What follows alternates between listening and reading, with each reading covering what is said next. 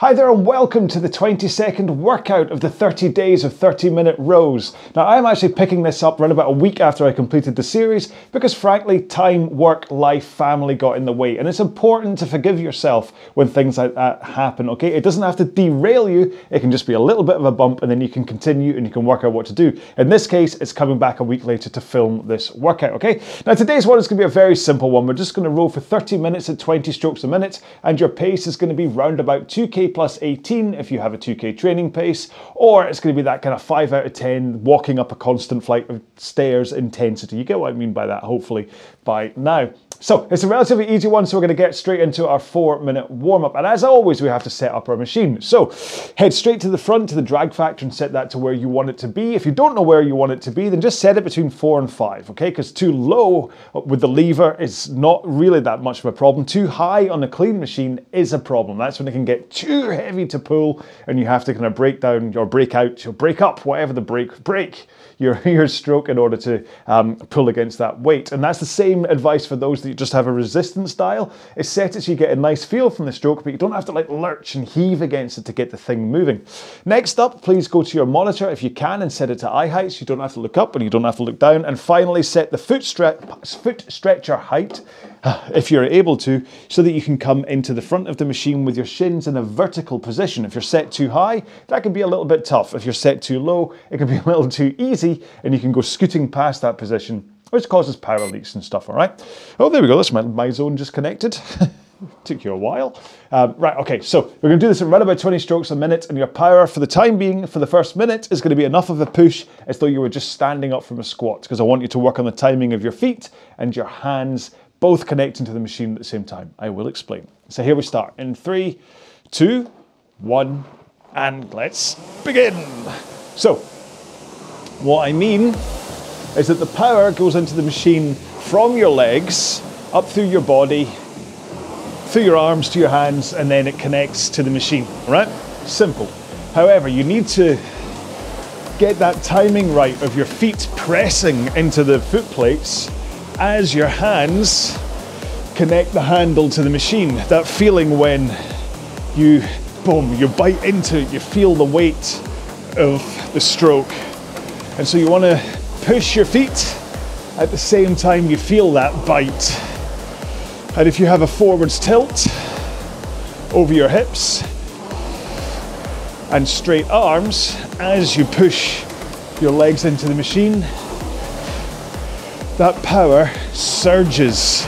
You should feel a real acceleration as you push your feet. Okay? So if you've got used to that timing and you think you've got the right feel, you can increase that push a little bit. Take it up to that 5 out of 10 intensity.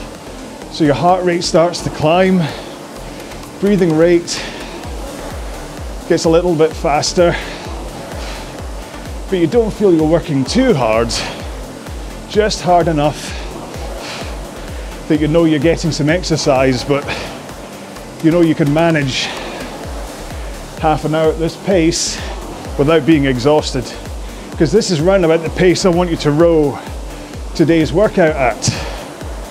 2k plus 18 training pace for you folks that have one, or just that 5 out of 10, slightly out of breath, heart rate up intensity. Okay, one more stroke here. Now let's take one foot out, put it on the ground, continue rowing. So with this one leg strapped in, it should be easier for you to roll forwards into that shins vertical position,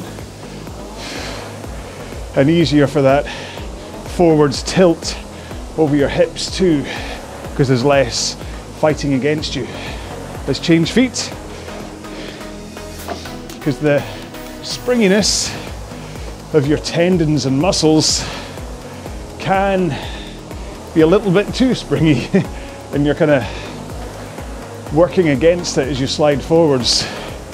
Pretty handy because it kind of wants to send you back again in the stroke, so it can be useful but can also stop you getting far enough and actually cause power leaks as well.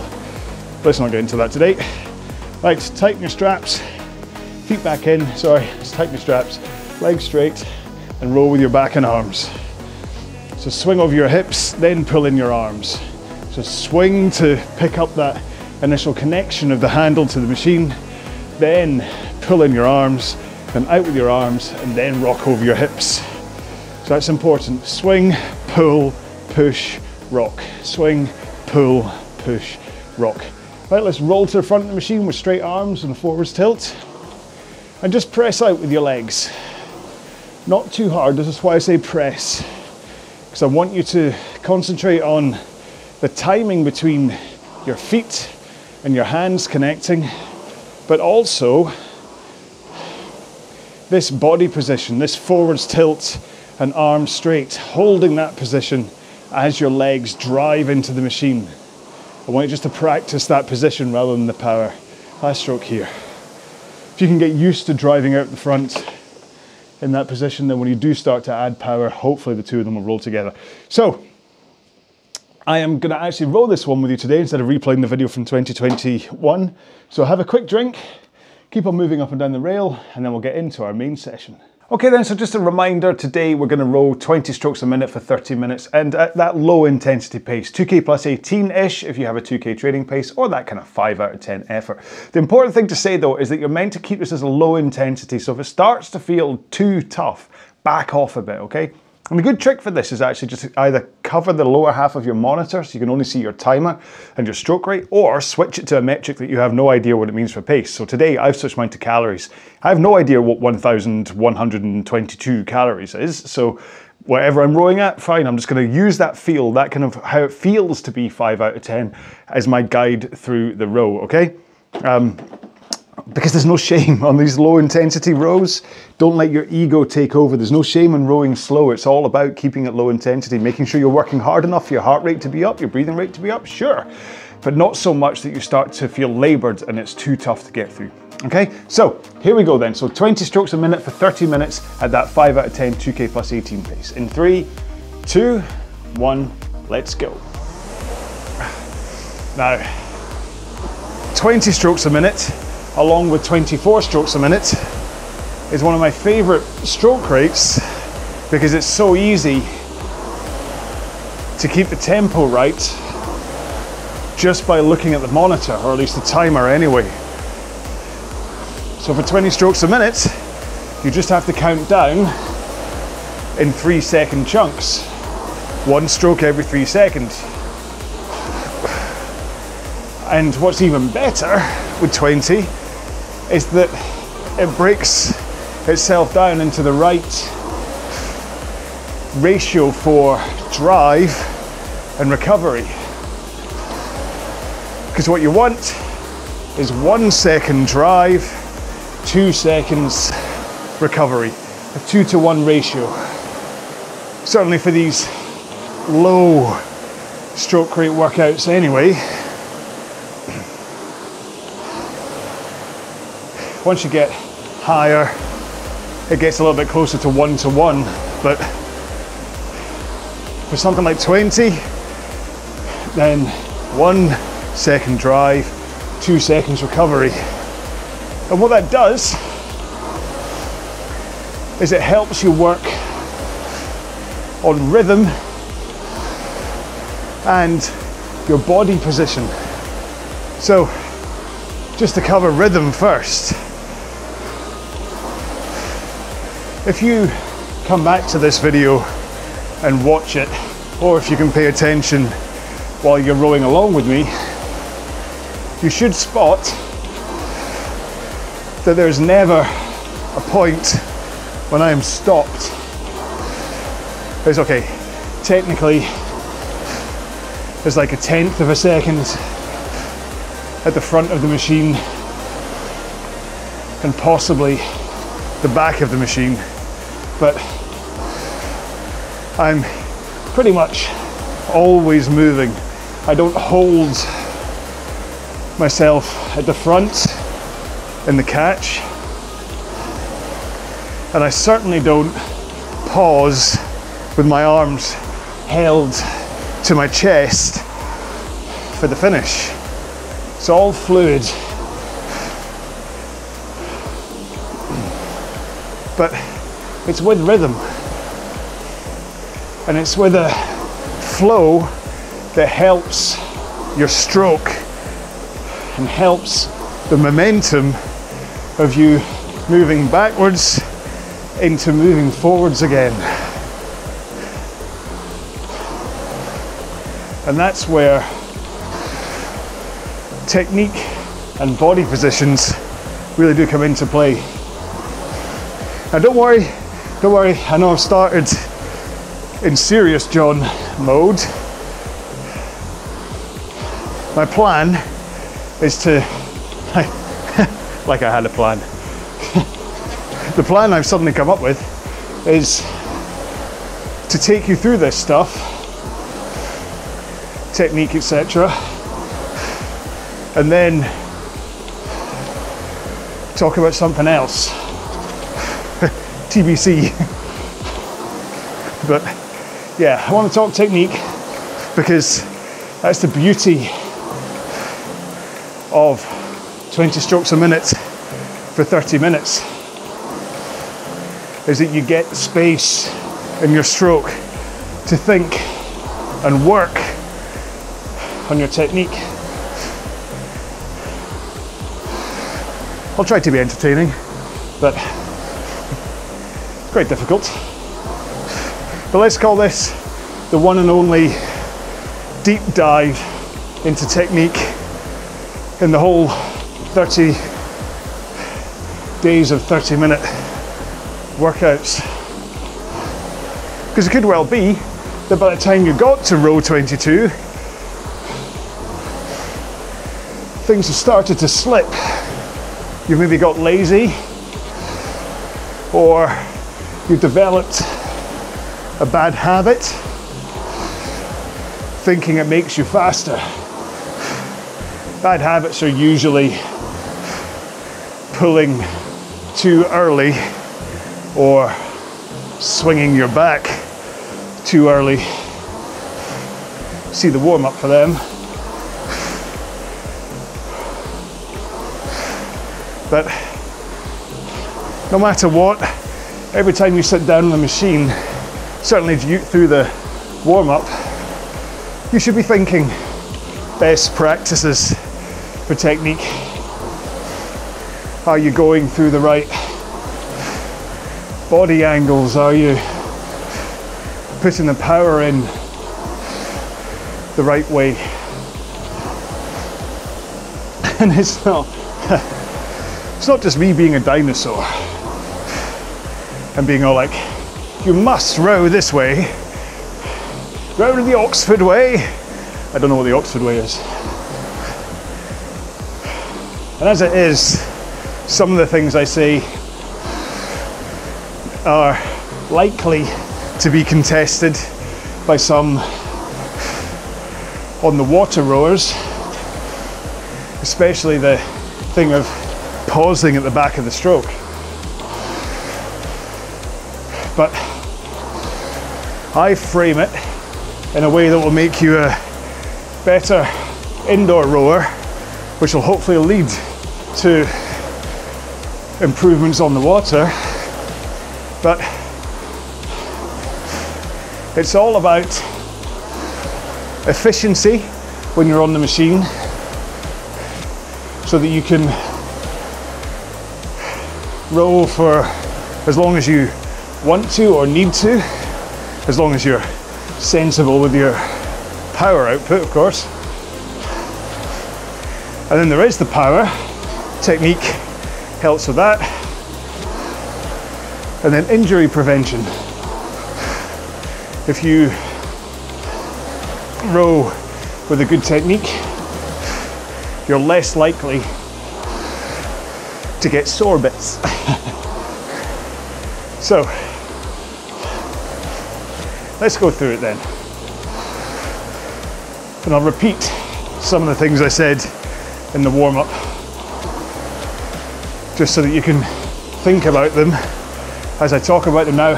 What'll happen is I'll probably labour a point And that's to give you time to practice it yourself, okay? So when I say make sure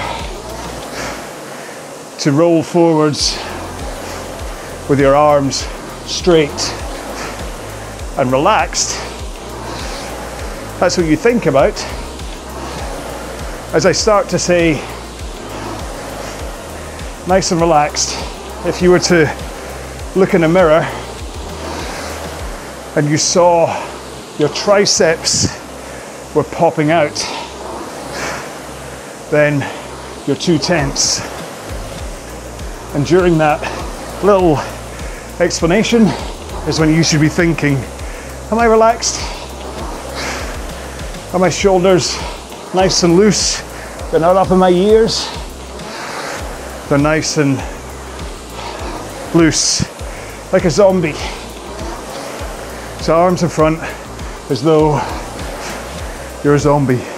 You never see a tense zombie. Arr.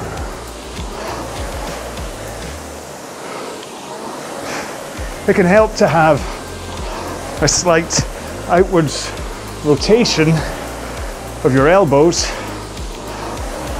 because that kind of switches your lats, or yeah, switches your lats on and drops your shoulders down a bit if they are hunched. So you can think about that. Just come forwards, little outwards rotation. Up. Well, I've lost a second on stroke rate. Hang on, I'll catch up with you. Don't slow down to me. There we go. So, arms straight and a forwards tilt over your hips. And I say the word tilt on purpose because it's not a lean. If you're to lean forwards, you could just do this and completely crumple your upper and lower back. Whereas if you think tilt, then it's like a pivot, a hinge over your hips. Nothing collapses. You just pivot forwards, pivot, and only to that 1 o'clock forwards pivot, tilt, hinge. If you go any further than that, then you end up downwards and your stroke will be all over the place. So, powerful posture and a forwards tilt. And by powerful posture, I mean sitting up, hips tilted forwards, tailbone is not tucked underneath you. Okay, I'll show you what I mean by tucked under. That's when you come forwards like this. And you're kind of always leaning back. That's your tailbone tucked under you. Whereas, up, tilted. And that gives you the powerful connection you need to not only get the power in efficiently and powerfully, but also to prevent lower back and tailbone pain that a lot of rowers who row like this end up complaining about. Now it can help, if you're unsure about this, to imagine that somehow, in some unfortunate circumstance, you've ended up with a carrot stuck up your backside. Whew. Okay, So if you imagine that someone's done that, whew, you're going to be a little bit primed and tilt forwards.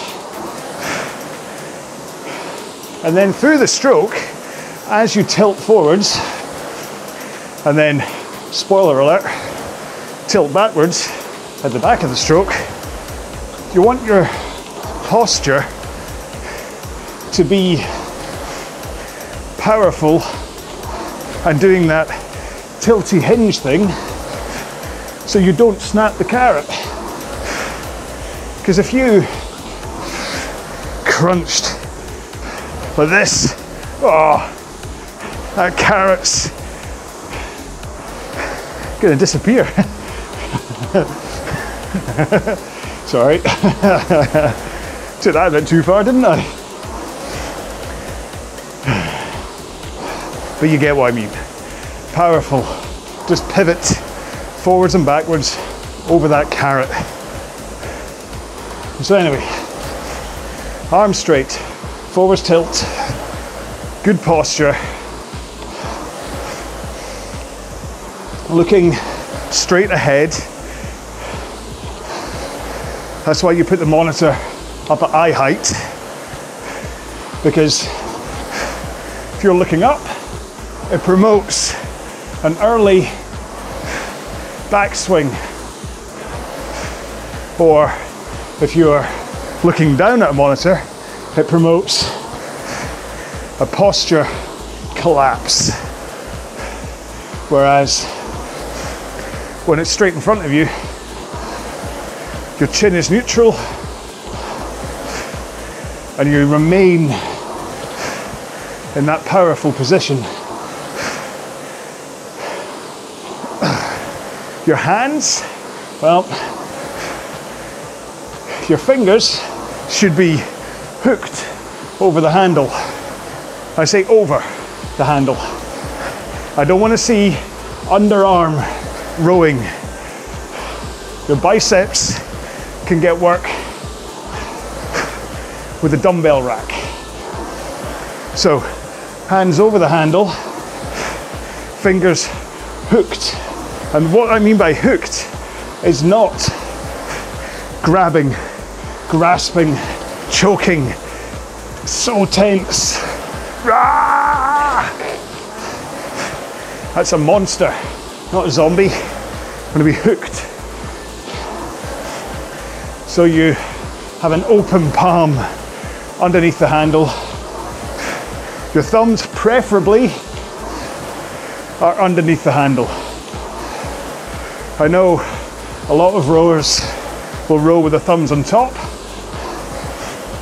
but for me, that compromises power, and even 3 strokes in just then, I could feel tennis elbow saying, oh hello, am I back? So thumbs under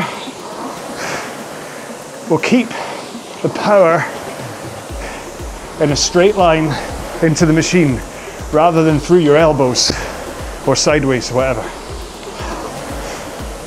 So hook those fingers over, and that will help power transfer. It will give you an extra centimeter of length of reach into the front of the machine. And because of the airflow through your hands, less chance of blisters. And all of that is just the catch position,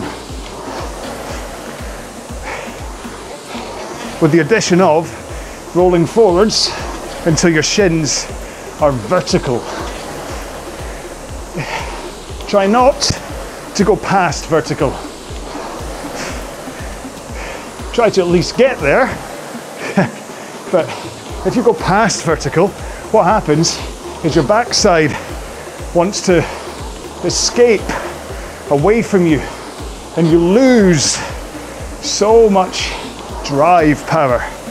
And that's what this is all about. Everything is about drive power. So all of the stroke nonsense I talk about is just about getting you set up to put in as much power as efficiently and safely as possible for whatever stroke rate and intensity you're working at today. And with those shins vertical, you can have a small heel raise, okay? But a small heel raise. If your heels come miles off the foot plates, then either you are going too far forwards, or you have poor flexibility, in which case let's work on that, or you have bad posture. Because again, if I do that tailbone tucked underneath me thing, hang on, here we go. So we come forwards. In order to get shins vertical, I need my heels miles off the foot plates because of the changed angle of my body. Going to normal stroke. And you know how I said I was looking at calories? I had been rowing along around about 960 calories per hour, nice and gentle. When I did that example with pretty much the same kind of 5 out of 10 exertion, I dropped to 700 calories per hour because it was compromising my speed so much. Anyway, so arms straight, forwards tilt, fingers hooked, eyes straight forwards, shins vertical, and then push your feet into the foot plates. Hold that forwards tilt and straight arms as you push, and you should hang off the handle, okay? Feel your backside go lighter on the seat as that power accelerates from your feet, through your body, down your arms, to your fingers, and then braced against the handle. And as you push, that power then makes the flywheel or water wheel or whatever spin.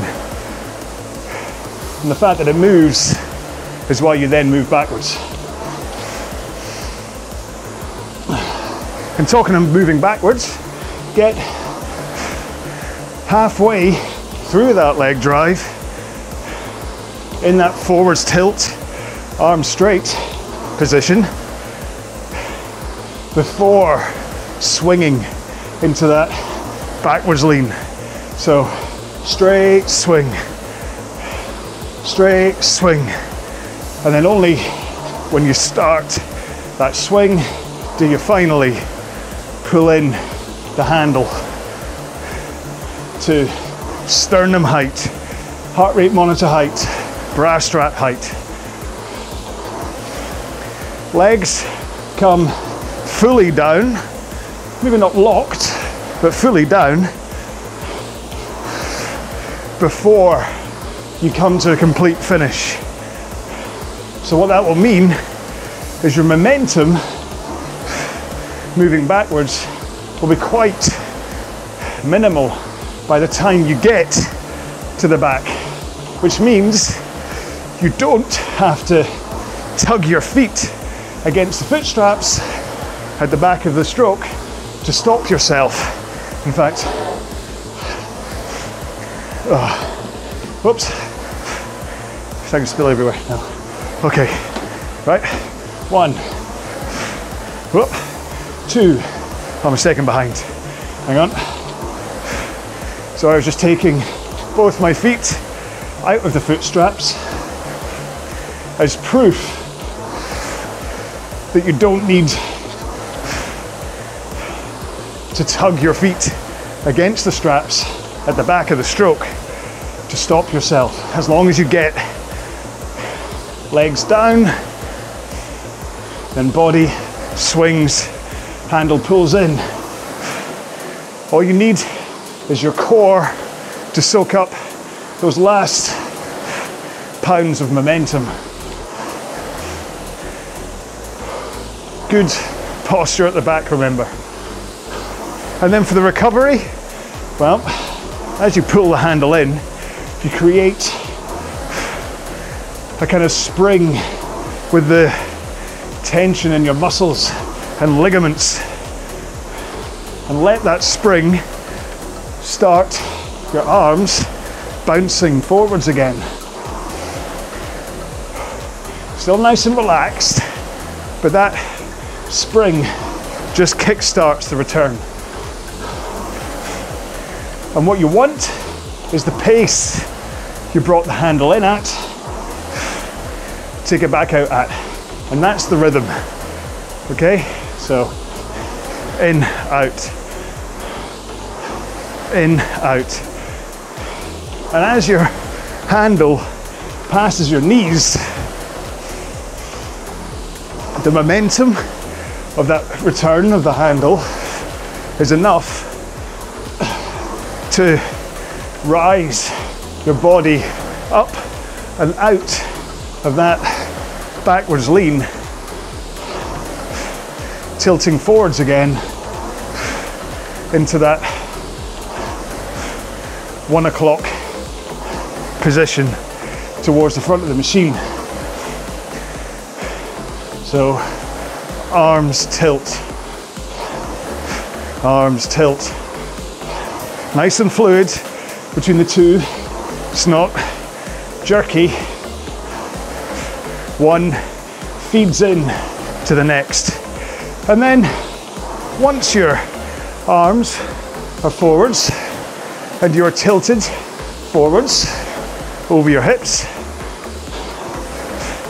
all you have to do is bend your knees and you will effortlessly roll towards the front of the machine again. Because remember, I still don't have my feet in the straps, they're still out. Yet, I am still moving forwards. And that's because of the momentum of my body moving forwards, the slight downwards angle of the rail, and then just bending my knees. So once I get hands away and that forwards tilt, I'm not really using any muscles apart from the ones that lift my knees up. So if you're tugging yourself forwards and activating your quads, your hip flexors, your front tibular muscle and your shins,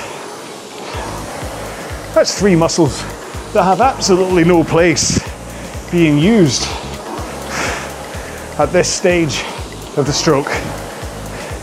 And so that's where it all begins again. Arms straight, forwards tilt, shins vertical, eyes forwards, fingers hooked over the handle, and drive. And then that, in 20 minutes, is the stroke.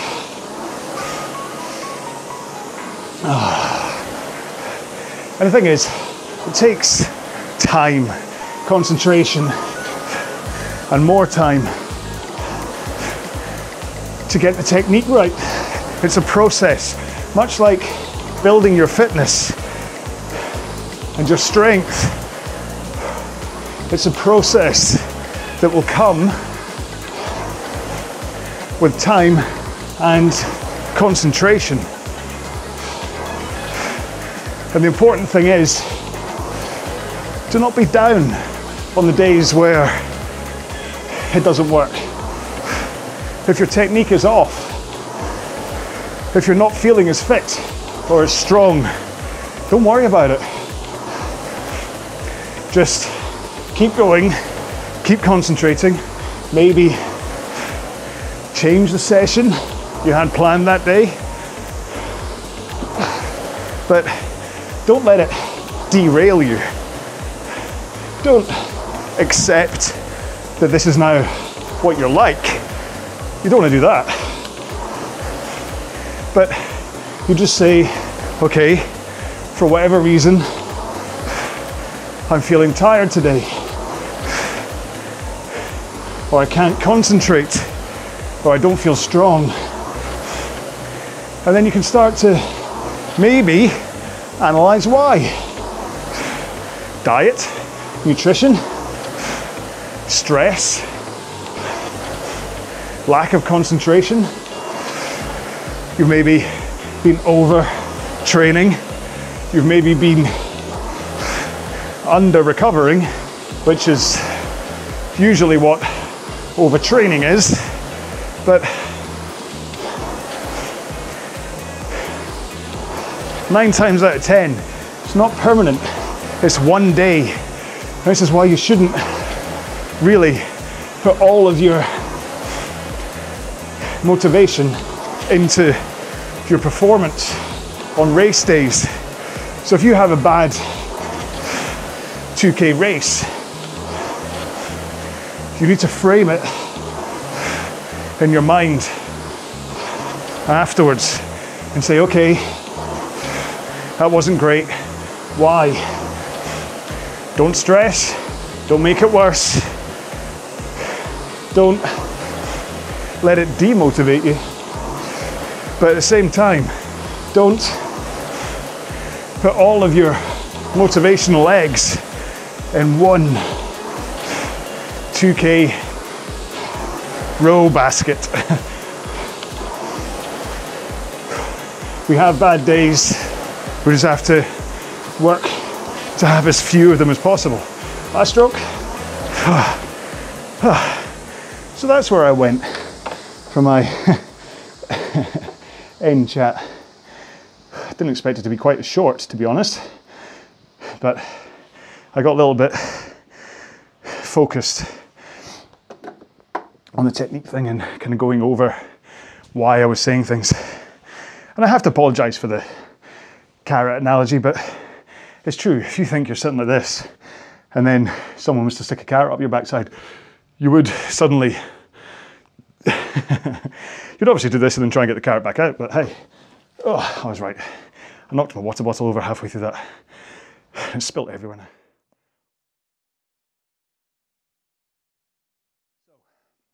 Have a quick drink. Maybe reseat your backside in the seat. After all, it's usually your sit bones pressing down on your glutes that's the cause of kind of that glute pain that you get when you're rowing. So just reseat. In fact, I'll talk a little bit more about that in the 2-minute cool down that we're about to start. So you ready for this? Just do this, run about 20 strokes a minute, pretty much the same pace you were just doing just then, to be honest. And then just gradually slow down as you get through the 2 minutes. So here we go in 3, 2, 1, go. Because, right, this is where I'm going to continue with that point. I didn't really talk about the injury or soreness side of why you think technique when I was going through today, because I realized I was running out of time, to be honest. But your backside is a key part of technique. So remember what I was talking about, the tailbone being tucked under you and why that ruins your posture and how that's not very good. Apart from the rowing power and efficiency point of view, what it does is if your tailbone's tucked underneath you, what happens is as you try and roll for like rock forwards and backwards, what's happening here is that your sit bones are crushing your glutes and rolling over them like a rolling pin and just mashing over them and over them. because you've got such a bad posture. It's like going, grrr. I mean, try it, it's awful feeling. And so if you have that poor posture, tailbone tucked underneath you, but you're still trying to do that forwards lean and backwards lean, and you come off with an extremely sore backside after rowing, that's why. Now, I'm not saying that even with good posture, you don't end up with a sore backside the first few times you row. But the key there is it's the first few times you row. So if you're on for 5 minutes, probably won't hurt. If you've never rowed 10 minutes before, it might get a little bit, you'll feel it. But then the more you row, the less it'll hurt. So do 10 minutes a couple of times, it'll stop hurting. Go up to 15, it might hurt. Do it again, it won't hurt. So your backside will get used to that pain if you're just pivoting. If that's your backside and you're just pivoting backwards and forwards, that pressure point will cause some kind of sensation. But the more you practice this and the more you get used to just quickly reseating your seat mid-row, the less that pain will hurt. But if you're constantly just grinding backwards and forwards over it, you're never going to get used to it, okay? Because it's always going to be grinding over it and it's always going to be sore. And ow, so we don't want that. So that's why being up, powerful, rather than down and slumped is just so important when it comes if you have that kind of backside pain, okay? Right, talking about injury prevention and soreness prevention and stuff, let's get into a stretching section. Now, if you don't have time to stretch, then please at least stretch your quads, your hamstrings, and your glutes at one point. If you do have some time to stretch, then you can either join Stretchy John, who will, if you've got space somewhere you can do some stretching on, he's going to take you through some stretches that I do. Or if you've only got space on the machine, then join me and we'll do some stretching on the machine. So put your feet back in the straps, keep them nice and loose so you can brace your feet back against the straps. Creates a nice angle between your feet and your legs. Get those legs straight. Make sure you're slightly back on the seats. You don't want to be perched on the edge here. Hands in the air and then fold forwards. It's very much like the tilt I was talking about, except you're coming a lot further. So I figure I'm probably at, no, I don't know actually, because I can't quite tell through the mirror. Am I at like 2 o'clock maybe lean? If that's 1 o'clock, then I'd say that's maybe 2 o'clock tilt. That's really all I can. I've got really tight hamstrings still, so this is kind of all I can manage. Now, you can, of course, you can rest your arms on your ankles or on your feet or whatever, but please don't hold on and pull yourself forwards with your ankles or onto your toes and pull you. So you can like rest your toes there, that's okay. But if you really pull against your toes to try and pull yourself forwards, you're risking actual injury rather than stretch, okay? So let a natural stretch happen. And then if you want, after 10 seconds, whatever, just release and then go back into it and see if you can get a little bit more of a stretch out there, okay? That's how you can increase the stretch. But don't pull yourself forwards because I don't want you to do yourself an injury. Let's move on to the glutes next. So one leg up on the rail, bring your other foot so that your heel is on the crook of your knee or in the crook of your knee, and then pull this knee across your body so you have a straight line between your face, your knee and your foot. Hold it in place with your one arm, and then using the back of the machine for stability if you wish, rotate round your body round so that you then kind of focus down into that glute that you're trying to stretch. A little bit confusing if you're listening to this in the podcast, but hopefully clear in the video. Now, if you are only listening to this in the podcast, I just want to do a quick shout out to Matthew Brown, who made me a poster, Stretchy John poster, which has all of the stretches that I do here, but in a poster format. So you can go and check that out and see what I'm doing, or of course you can watch the YouTube video. But the Stretchy John poster there is a good kind of primer if either you haven't seen me do this or if you want a reminder. So if you go to my website, I don't often plug stuff, but it's not like I'm asking to buy it, so leave me alone. You go to my website, go to rowalong.com/stretching. Simple enough, rowalong.com/stretching. You will find a page that has, it shows you the poster image on that page anyway, and then by the way, in case you're wondering, I have changed legs. Yeah, so that gives you the stretching poster and then also a link to download that poster PDF that you can download and print off.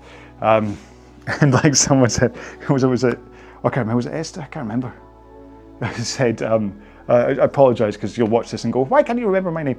I'm just going to print it off, laminate it and put it in the shower, because I always say, please don't stretch in the shower. Don't want you to slip and fall over when it comes to that stretching. Right, what are we doing next? Sorry, I've lost myself. No, quads, there we go. That's why I'm standing up, you big idiot. So rest one hand on the monitor for stability if you wish. Oh, crikey. Very tight quads today. And then flick your opposite foot up behind you so that your heel is up against your backside. And then just give a nice little bit of a pull on your upper foot to create that stretch, to kind of pull back and create the stretch. Can't really think of another word for stretch there, into your quad. Now remember, this is about your quad, it's not about your hip flexor. So if you feel the stretch is really quite high up, then chances are you've got your posture all over the place or you're pulling in a weird direction. So what you want is shoulders, hip, knee as the kind of a straight line, and that should help, that posture should help when it comes to getting that stretch into your quads rather than your hip flexors.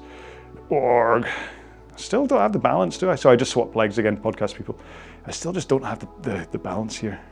Maybe I'm too close. I do have something right behind me, so, and I'm a little bit worried about falling into it. So basically I've got, am I going to show you? Oh, I can't. I've got a thing called a Concept 2 Force Dyno. In fact, hang on, can I? Look, I'll break TV magic here. Oh, you can't see it, oh no. Oh well, can I? Oh, you can't, you have to trust me. Hang on, let's see. There we go. Look, it's the Concept 2 Dyno. Ta-da, look. If I had to tell you what, I'm gonna do this. Let's not fake, there we go. That'll be easier. That's gonna really mess up the green screen, I know, but hey, I might as well show you it. Yeah, so I've got that sits there behind the green screen. Because all of that's green. This is all green screen, I'm not really here, I'm in a studio recording these, pretending, this is why, yeah, but you know this. Right, let's move on to hip flexors next. So one knee on the ground, other foot behind you, one foot in front of you with a knee above it, 90-degree angles on both legs, and then push this hip forwards. Woo.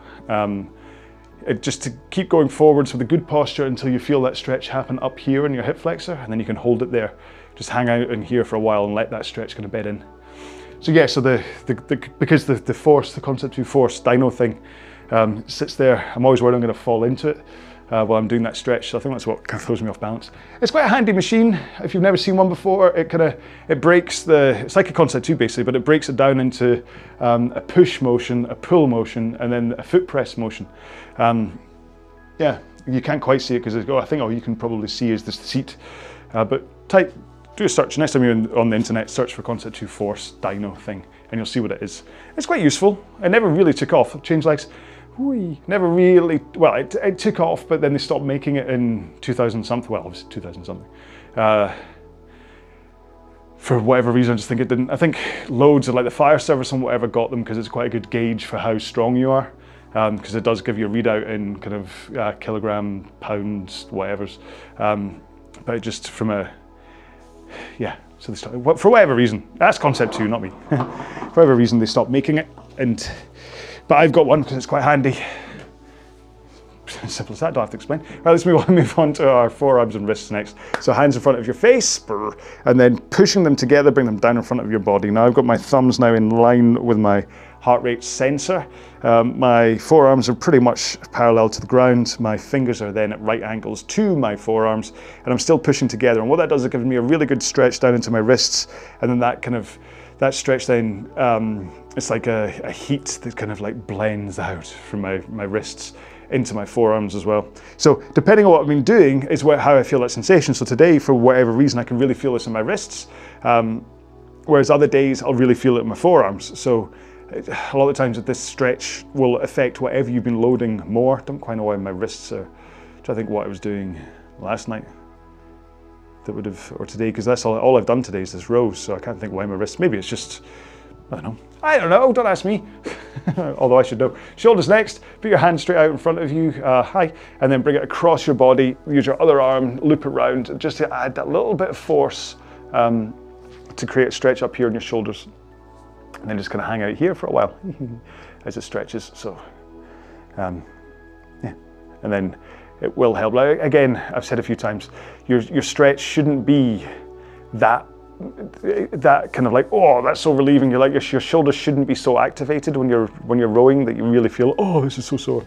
Swap arms. Your shoulders are primarily there for you to hang off. Remember I said at one point about as you push with the legs and you start the drive, you should be hanging off the handle. It's the same as if you're hanging off a pull-up bar, where like when your feet are off the ground, you're not pulling against that bar to hang there. You kind of straighten your arms and your weight goes through your tendons and your ligaments and things, and just kind of, that's what keeps you just dangling from that pull-up bar.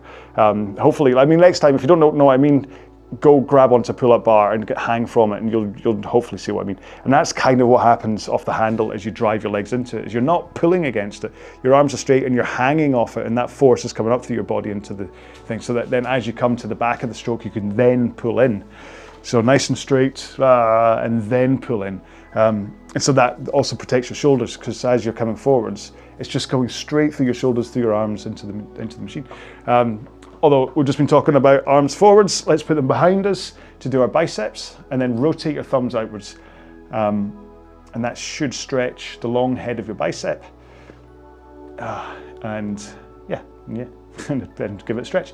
Now what I've just found is, because I've had a really weird kind of, in the kind of meaty part, well actually there, I'll point exactly where it is, right there, it's been a little bit sore. And what I've just realized is that if I don't try and stretch my fingers out at the same time as doing this, that pain on my wrist goes away. So it's obviously like the tendon coming down from my pinky finger or something that's causing the pain. Which again is something that I want to make clear, is that always investigate what's happening with your body when you're doing these kind of stretching things. Just think, am I getting sensations here that I shouldn't be getting? Is something a little bit sore than it should be? Let's do triceps next. So hand up in the air, down your back, so it holds on, like, so it's down at your spine. Your elbow will be slightly up, but maybe at an angle. So use your other arm to just straighten it up, point it straight up to the sky, and just put in enough of a kind of again, the force in it so you can feel that triceps stretching.